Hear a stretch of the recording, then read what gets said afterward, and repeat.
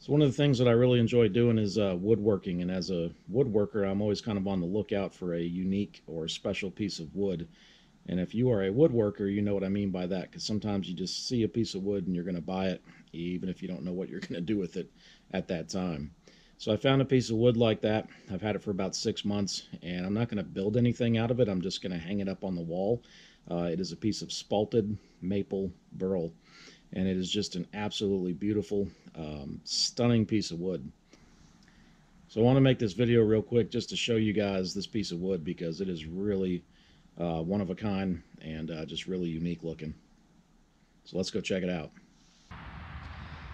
All right, so I just finished the finishing process on this, where I put about 6 coats of varnish on it. Like I said, I didn't have to do much to it as far as finishing. Just sanded it down and put some varnish on it. But one of the things that really drew me to this board is the level of spalting that it has, and those are those black lines that you see going through there. And that's actually part of the decaying process of a piece of wood, and microorganisms get in there and start eating away at the wood. If you catch it at just the right stage, it's salvageable. You can make something out of it. So I definitely left this thing kind of natural. I didn't sand down the the burl edges like these parts right here, and they're actually kind of sharp. But I left it natural.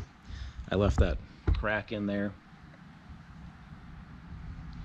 Just really wanted to showcase the beauty of the natural wood there.